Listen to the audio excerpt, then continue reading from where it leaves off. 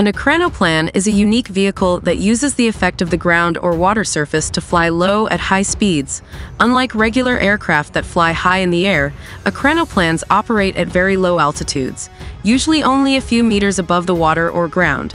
This technology takes advantage of a phenomenon known as the ground effect, where air pressure between the wings and the surface below creates additional lift, allowing the vehicle to travel more efficiently. Ekranoplans were designed to combine the speed of an aircraft with the carrying capacity of a ship, making them suitable for military operations, cargo delivery, or long-distance transportation.